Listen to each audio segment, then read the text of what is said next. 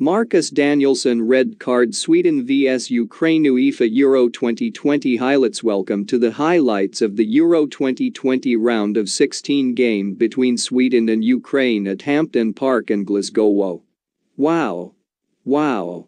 What a final round of 16 match we have witnessed. It was end to end for such a long time, but you could not separate the sides after regulation time and extra time. Just when it seemed like we could be heading for penalties, Artem Dovbyk scored the winner with 2 minutes left on the clock to seal the win for his side and book a date with England on Saturday. That match will be played in Rome on Saturday. Join us for that and the other quarterfinal matches later in the week. Until then, it is goodbye and stay safe. The referee blows the final whistle and Ukraine is in the quarterfinal. There is a VAR check on for offside. The check is over. And the goal stands 3 minutes of added time change for Ukraine as Bezos is on SYDURCHUK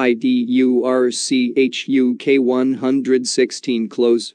Malinovsky goes for the volley, but it is wide. Less than 5 minutes to go in this second half of extra time. 112 more injury woes as Berg is down and receives treatment 110. What a save from Olsen.